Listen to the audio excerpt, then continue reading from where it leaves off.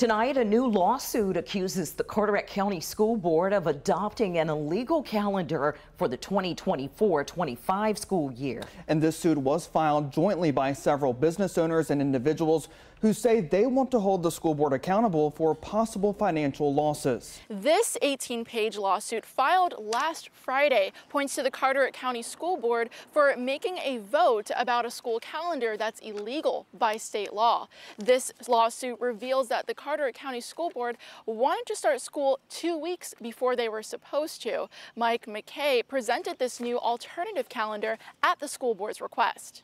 Does anybody have any more questions? Because I'd like to make a motion to pass the alternative calendar. I'll second that motion.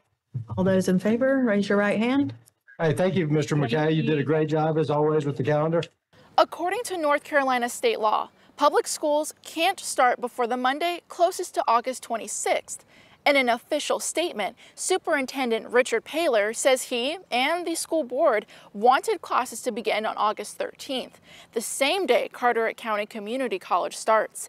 They thought starting early would help students taking college classes at the same time, but that's against the law. The school authorities knew it was wrong when we asked them. Additionally, they believe the alternative calendar addresses concerns about advanced placement students losing instructional days due to testing. Watch this clip of that school board meeting on December 5th, where the legal calendar was presented first, but board members requested the alternative calendar. With this calendar that you guys have requested, they would be able to start on pace first day, starting on pace in August, and then starting on the first day on pace in January with those kids.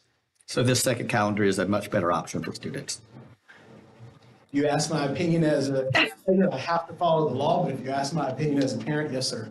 Parents, along with businesses like Marsh's Surf and Sea, Atlantic Beach Surf and Shop, and the Sanitary Fish Market and Restaurant, noticed the red flag and are now taking the school board, specifically Catherine Chadwick, the chair of the board, and the other 6 board members to court. They argue that the alternative calendar will cause them to lose revenue. Superintendent Paler says in his statement that he fully plans to defend this alternative calendar in court. And you can read that full court case on our website at WCTI12.com. In Carteret County, Biljana Garland, News 12.